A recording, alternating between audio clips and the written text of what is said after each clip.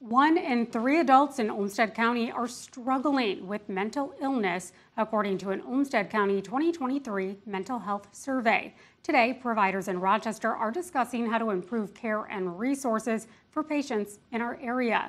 KIMT News 3's Evan Berg is joining us live from the Southeast Minnesota Community Mental Health and Wellness Conference. Evan, this year's theme is Many Paths to Wellness. Tell us how it's shaping the conversation around mental illness.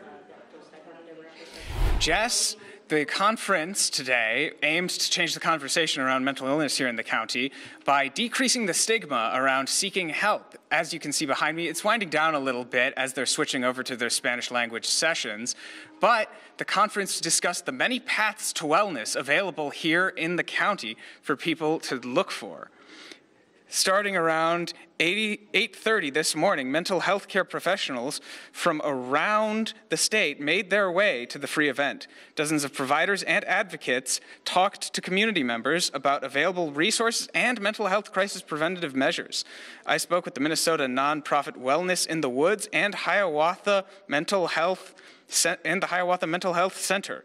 Both organizations say disorders like anxiety and depression are pervasive in the state. However, patients who need treatment often struggle to not only find resources, but know where to find them.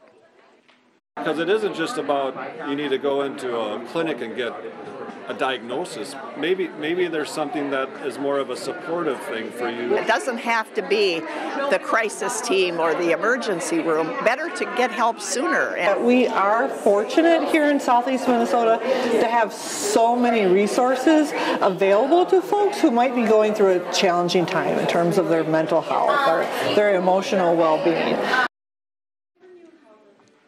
The conference will continue to give Spanish-speaking mental health seekers continued advice on ways they can seek out therapy and online counseling until around 7 p.m. In Rochester, Evan Berg, KIMT News 3. Thank you, Evan. If you do drop by, you can find both English and Spanish-speaking sessions, as mentioned by Evan, at that event until 7 p.m.